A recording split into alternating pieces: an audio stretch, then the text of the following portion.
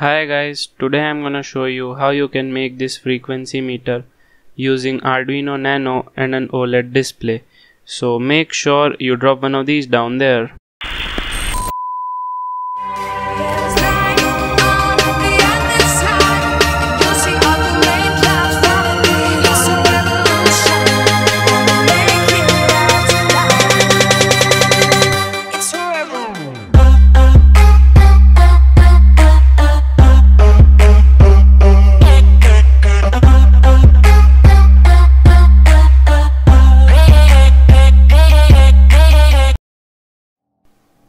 So first you're gonna need an Arduino and an OLED display. So I will show you how to connect these two.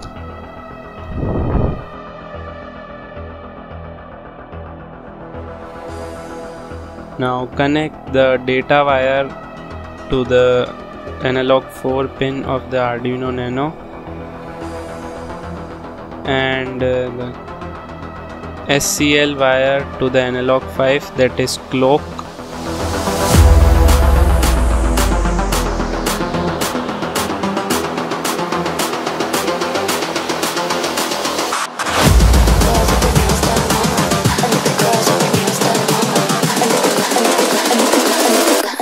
Now connect VCC and ground to the 5V pin and ground to the Arduino.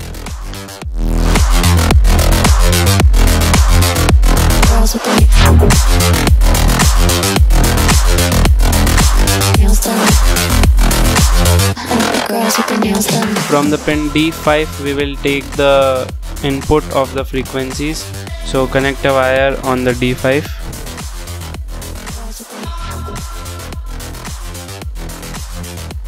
Now, I have made a PCB for the Arduino and the OLED display to fit, so I'll fit them on.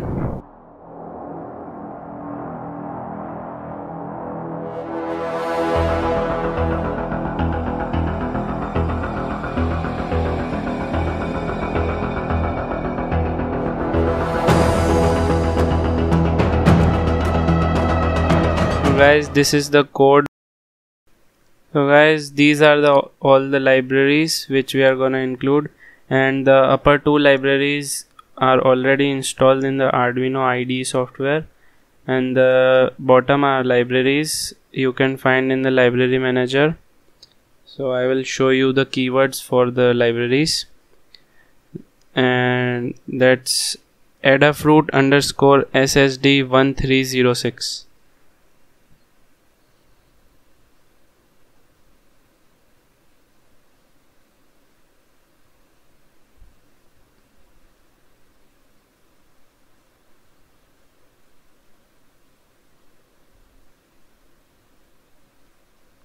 And that's the library, and you can see that I have installed it.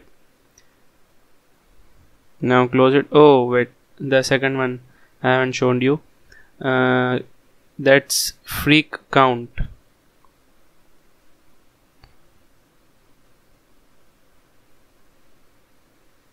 and that's the second one. So now close it. The freak count library is for counting frequencies, and I have commented all the things which you can see on the screen. This command right here initiates the display, and this is the void setup, and this command clears the display, and this command right here begins the frequency counting.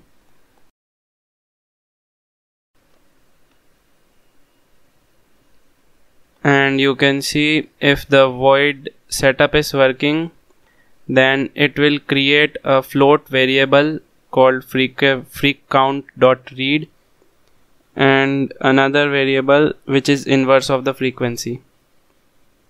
Now always clear the display first. Now set the text size to 1 because that fits well. Set the text color to white because that's the only color available, and it sets the cursor position to 0 pixel 0 at the top left, And these are all the formatting part, headings and underlines, etc, etc. So you can see the code and comments, and if you don't understand anything you can comment me and ask any question you like. So now check these 3 columns and set it according to yourself, because these should be right before uploading the code. Now click on the upload button and let's wait.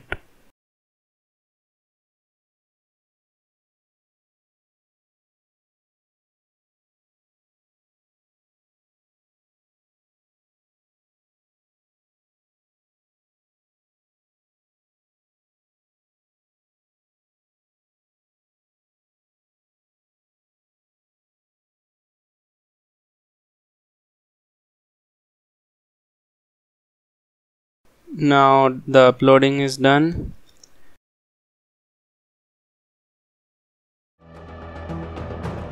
Now let's hook up our Arduino to the power supply, and as you can see, as soon as I hook up the Arduino, the display turns on and you can see the numbers. It says 0 Hertz frequency, and now I will use this pin on the D5 to read the frequency, and this mobile adapter to calculate its frequency. And this adapter usually gives 120 Hz to 190 Hz frequency. So let's measure it.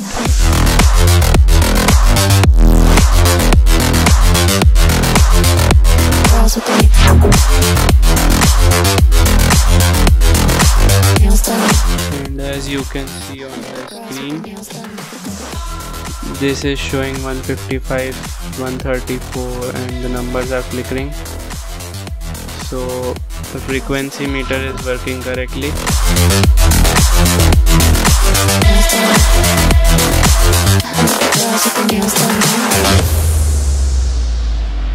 So guys, that's all for this video. Thanks for watching and see you in the next video.